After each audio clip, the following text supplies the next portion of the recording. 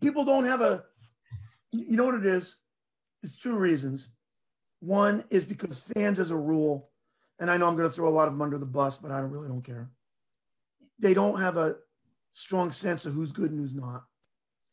And the rest of them all listen to people on the air who are probably more dumb and don't have a sense of who's good and who's not. And so they come up with these crazy conclusions. And now today, because everybody's thinking out of the box, to me, thinking out of the box too far just means you're out of your mind. You're just doing it just to do it. Or you're just nuts. It's one of the two. Maybe both in a lot of cases. There's just right and wrong and good players and bad players. It's not that hard. They're just going, well, what about this? And what about that? I go, okay, we'll call the insane asylum. We'll pick you up later today. No, like, what are you talking about? I'll give them your address. Everything will be fine. Take you away. Especially in sports. I mean, right. There's this striving to complicate it. It's sports. You play a game. Right. Ball goes in hole. Balls can't run with two spots. Simple. Catch ball. It's simple. It's not science. All these kids with the analytics. I mean, look, you majored in math. Go be a mathematician somewhere. But stay out of sports because it has nothing to do with it. Because you can't judge heart, you can't judge people. You don't know what's really going on. And they're not judging situations. They're only judging what's on the paper in front of them. It's got to stop. I was just talking to a guy at Friendly's. He's older than both of us. I'm sitting there eating my ice cream, and he's like, well, the Mets stink. He's a Met fan. And I went to the Met game last night. Made everybody laugh. I even started rooting for the Dodgers because about a week ago, I finally had enough of them since 4 years old. I finally had enough of them losing and stinking. And I started rooting for the Dodgers. And all the Dodger fans were sitting around me laughing, and I had them all rolling. I had them rolling so much that they wanted to take my picture before I left. They were mad that I left. And Turner had like 2 hits, and Justin Turner had 2 home runs. And he admitted after the game, I'm still mad the Mets cut me, so I love beating them. And which he never said before that, which I loved. And I'm just sitting there going, they can't hit. And this couple behind me, they admitted to me. They're like, we travel with the Dodgers. We follow them. We go ballpark to ballpark. We're from Los Angeles. I go, right. And the girl looked at me and goes, this is the first night we're actually winning every time we go. We always lose. No matter who we play. We were in Milwaukee last week. We lost. Went to the White Sox. We lost. Da-da-da-da-da. I go, you're not losing here. This is where it's happening. Right? And she goes, I would go to my therapist and talk, oh, you didn't need a therapist. You needed a Met ticket. That would have solved all your problems. They all would have went away. You would have won. You would have been happy. You would have left happy. Is your team suffering from losing? The Mets ticket. The cure that ails you. I'm suffering from losing. Not them. They're so stupid, they don't even realize they're losing. No, like, it's funny, and I was joking with her. I don't see a therapist, but I go, when I saw my therapist, I found that he was a Met fan. I told him to lay on the couch. I started taking notes. I knew there was something wrong. I looked up and go, you're in bad shape. You look terrible. And they were rolling. Everything I was saying, they were just rolling. And my friend, he wants to put a DraftKings app on his phone. I go, hey, DraftKings, how much you want to bet that Alonso strikes out? Next pitch, he strikes out, swings and misses. He just looked at me and goes, that wasn't funny. And everybody was laughing. They were rolling.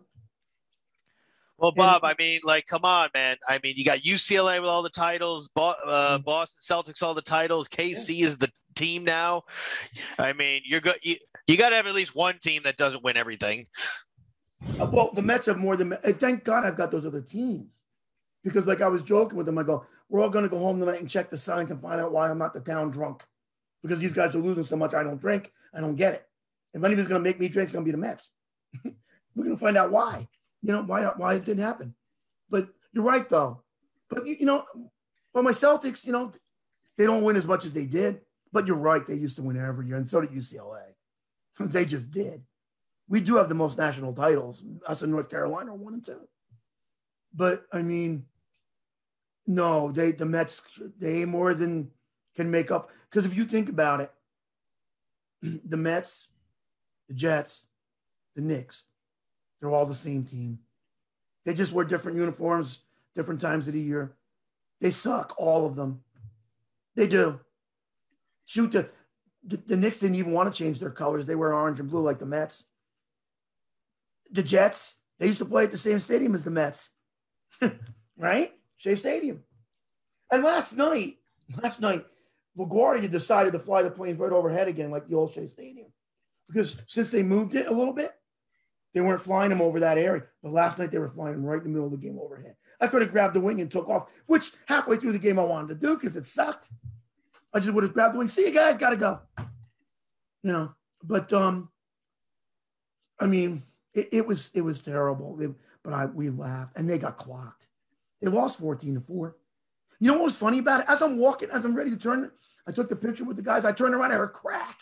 I looked, the outfielder was looking up the balls in the upper deck. I go, oh, that's one for the road. I mean, are the Mets the most disappointing team this year in terms of expectations going into the season? Well, I guess because I'm a Met fan, they're never the most disappointing to me because I expect suck every year. So if they're good, I'm shocked. But the most disappointing team, they may be. I mean, because I recall there being some hype about the Mets. They had that great pitching staff. There was some hope for the Mets going in the season. Yeah, but you know what? When I talk to the old guy at Friendly's, and he's a waiter, and his son may come on our show. He writes books for the Mets. He goes, "Why do the Mets keep focusing on pitching? We can't." I go, "Hit," and he goes, "That's it." And he goes, "We need hitting. We can never, ever, ever hit." I go, "You're smarter than everybody else I've ever met. You're absolutely right." And then he quoted John Wooden, and I didn't even know it was Wooden. Because he goes, "You know what?" He goes, "Great teams make adjustments. Bad teams make excuses." You know who said that? And I'm eating my ice cream. Didn't realize it was Wooden. He goes, "John Wooden." I go, "I should have known." You know, and then like, and he's just telling me how bad they are because they can't hit. I go, "I've been saying this for years." And so the waitress came over and I go, "You know the old saying about pitching and defense stops good hitting?" She went, "Yeah." And I go, "And everybody soaks it up?" "Yeah. Players, coaches, fans, they all soak it up." I go, "The original quote, the second part of the quote's never quoted." She goes, "There's a second part?" I go, "Yeah. The pitcher that said it in the 60s was a Yankees pitcher." And he goes, "Good pitching stops good hitting," and vice versa. Somehow, the vice versa got lost. I go, "The Yankees have always done it, Ruth. They had the money." And that's what the guy goes, "They've always spent the money on the right guys." I go, "I know. We spend money on we overpay for C and D players. We'll let the A and Bs go." He goes, "Exactly." I go, "But we did give Mr. Met an extension, and the ball boy got a raise." Yeah. And the bat boy, you can bet that's coming. That's where all our money's going. We're a joke. We gave a bobblehead night to a guy that's been off the team for 20 years and only played for 3. Know why? Because 25 years, Bobby Bonilla, we've been paying him until this year. Now, how was it, Bob? How was the crowd? How big was the crowd last night? Very big. It was very crowded. See, what incentive is there to win when you're filling the stadium 80 nights a year? You know what's funny too? All week, I'm going to tell you, I've been Twittering the Mets owner. And I kept saying, "I'm going on Sunday night. I want a meeting with you. I can change all this." And he never got back to me, and every night I would hawk him. Lost again. Can't hit again. Stink again. Still think I'm not right. So finally, I gave him one last direct message on Twitter. And I said, "I'm coming tonight. I'll have a meeting with you. My brother knows Sandy Alderson." I never heard a word. So the Mets saved the best for that one because they got destroyed. They were down 6-0 in the second inning. Max Muncy hit 2 homers. Turner hit 2 homers. Will Smith comes up. I look at the guy behind me and go, "He's been really hot lately." Crack. Smacks a home run just like that. He just looked at me and goes, "Uh-huh." They were down. They got destroyed last night. And the Dodgers were laughing at them. Shoot, I was laughing at them. I had the whole section laughing. Half were Dodger, half were Mets. I'm seriously wondering what the incentive is for some of these New York Metro teams to win and pay more for players when they're filling the arenas and the stadiums. The Knicks still pack it in. You got to pay a premium price to see the Knicks, even when they're absolute garbage. Right. That's right. I mean, what's the incentive? I mean, if the Mets are getting good crowds every game and they're losing, Okay, money's being made. I wonder about that. The Okay, Rangers, the hockey team, they fill up that garden too. I think pretty good, pretty well. Oh no, but there's no incentive. You know what? The guy at Friendly said was right. It's never going to change because they don't care. They don't want to win. They just want your money and they want you in there. Yeah, just get in the door, drink your beers, get your food. You got 50,000, 60,000 people, 80 times a year. And the incentive is we all stop going and they start losing money. That's it. You got to stop going, Mets fans. You got to get band together and say enough is enough. We're tired of losing. Who's top dog as it stands? Anyone making moves? Well, the Yankees are they're winning. I mean, just when I think Chicago should have, and the cornfield game was great. It ended great. It was historic. The White Sox won. They beat the Yanks. But the Yanks are just they can hit. They beat them 2 out of 3. They're going to make the playoff. And once the playoff comes, I don't trust the Yankees being out until they're out. I mean, Chicago was supposed to be the favorite in the American League this year going in, but I don't know. And the Red Sox are playing well. Schwarzer's playing for them now. But I don't know. I just kind of think that I'm worried about the Yanks. They're sitting there, I'm worried about them. They're not as good as they were in the past, but they're still pretty damn tough. Houston's pretty good. I don't think they're going to do it, but they're good. But like I said, until the Yankees are out, I don't trust them. And how about the college gridiron, Bob? Any you been following UCLA at all? Did you like my picks the other night with Herb? I did. I think UCLA has a great chance to knock off LSU, and like I said, I'm going to predict that it springboards Chip Kelly's successful tenure there. Now, I'm not sure how old Chip Kelly is. I'm going to guess he's in his early 60s. Right. And I'm wrong. He's actually a little younger. So he's only 57. So if he can get that program rolling and with momentum, you could be looking at, he was great in Oregon. If he can get that momentum back for UCLA, you guys could have your coach for a while. Yeah, well, he's got to do it. I mean, this is kind of his make or break year. If he doesn't do it now, who knows? He might not. This is his third season, third or fourth. Yeah, that's key because if it's technically his third season, then his second season was COVID. And I mean, again, I throw that out the window, but I think that LSU game is going to be a nationally televised, big. That's going to be a marquee game. A lot of eyeballs, and we're going to see if UCLA launches into success or if they start doing a coaching search. But it's tough. LSU's got to. I mean, I don't know how often LSU plays on the West Coast, but they got to make that trip.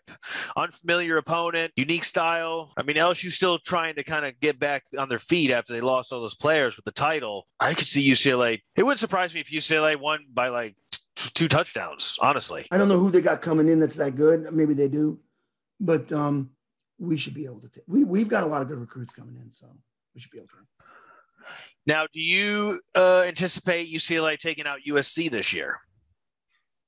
Well, I don't. Is the game at home this year? Is it at UCLA or is it in NSA? That's a good question. Yeah, that would help us a lot. Do you think that would be the kind of deciding factor? If they're playing at home, they'll beat them. If not, probably not. Yeah. I mean, I'd like to see what SC's got to. I don't know if SC has a great coach, but they're definitely getting good recruits. I don't. So it's November 20th at USC, deep in the season. That's a little harder. We'll see how it goes and how we do.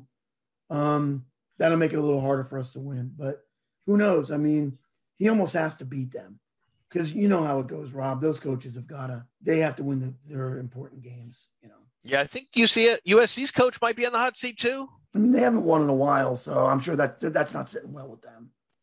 No, they haven't. They were the power. Now, Bob, I don't know if you heard this, but there's talks going on, loose talks between Pac-12, Big Ten, ACC people. We could potentially looking at the early machinations of a mega conference, not even a super conference, a mega conference.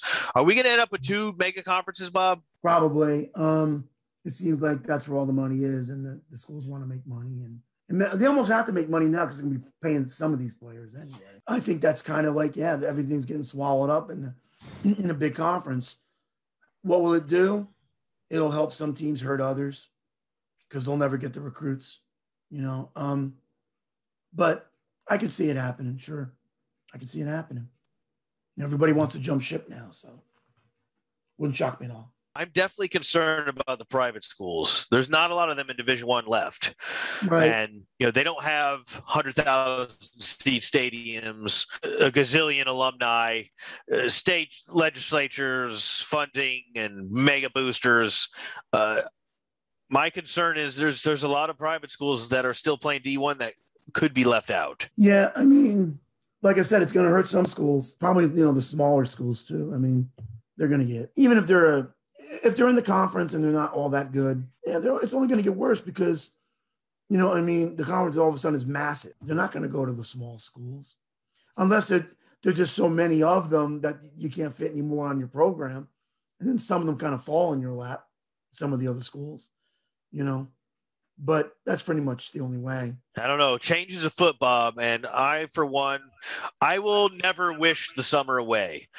That being said, I am looking forward to football. I'm ready. It's mid-August. I'm ready to rock. Well, yeah, I know. I mean, I actually went and watched the preseason game, and I hate preseason everything. I didn't go that far. I can't get into exhibitions for football. I can't either. It's just I can't do it. My friend invited me, and I stuck it out. I watched with him, and he was happy when the Finns were winning, but then he got upset when they were losing at the end. And I'm thinking to myself, don't worry, it's only preseason, Yeah, I'm taking your predictions with a grain of salt regarding the Dolphins. Yes, I figured you would. Because let's be frank, you don't like that team. You despise them. They're folks. And in case you're not aware of, the Dolphins and Bills hate each other. Totally. When I was a little kid, they always won Miami. And, in the 70s, they always won. There better be no curses, Bob. And then, and then how the Knicks fared when you just woke up that morning. Yeah. And then in the 80s and 90s, it went the other way. Miami couldn't beat them. And that's when Marino played. And they just couldn't beat him. And since then, Miami really hasn't had a lot of luck against Buffalo. They really haven't. But they were rivals from the old AFL. They were both in the AFL. So we'll see what happens. Now, folks, we're gonna sign off. So stay tuned, folks. We may be relaunching the live feed today, but we'll definitely, if we don't have Wayne Embry on today, we will have him on soon. He's already pretty much committed, and we'll see what happens. So for now, signing off for the sports show with Bob Spino. This is Rob. Stay tuned, folks. See ya. Bye now.